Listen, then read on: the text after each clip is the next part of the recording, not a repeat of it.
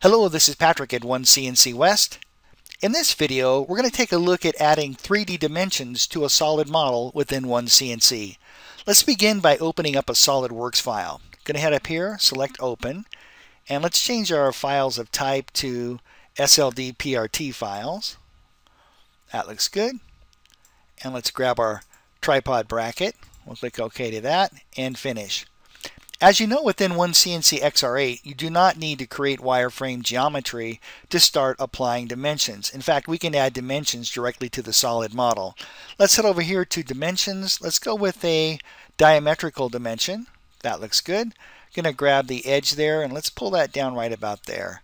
How about a vertical dimension? Let's grab a couple edges there and left click. Again, I'm not using any wireframe geometry. I'm just selecting the edges of the solid model. How about the center of the hole to the edge? Let's go with a vertical dimension and we'll grab that there and let's pull that dimension right about like that.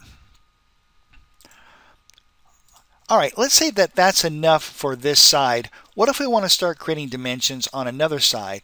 Well, all you need to do is create a construction plane on that side, and it's very fast. Let's come down here to our construction plane tools and just use this option right here. Just simply left click on that side and now you have a construction plane created, and now it's easy to create your dimensions. How about a radial dimension? Let's grab those edges there. Let's put another one down there. That looks good. How about a vertical dimension?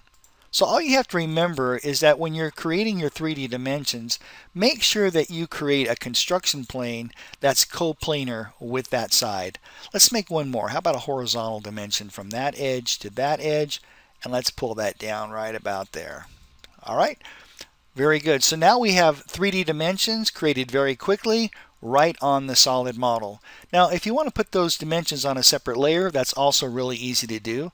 I just hit the letter S on the keyboard to go into select mode. Let's left click that. Let's hide that solid model, and all we have to do is come up here and grab our blank command, or just hit the letter B on the keyboard. Hit Control A on the keyboard to select everything. Come down here to Alter, and we're going to alter all this selected geometry, all the selected dimensions, and we're going to put that on a brand new layer called Dimensions. That looks great, so we'll click OK to that. And now we have separate layers here. We have a layer called Dimensions we can turn on and off, and we have our default layer, layer 0, which we can turn off as well. In fact, I'm going to rename this. I'm going to double click that, and I'm just going to call this Solid Model. Very good. All right, that's it for this video. If this video helped you out and you found this video informative, please click the like button and subscribe to our channel. Thanks for watching, and I look forward to seeing you in the next video.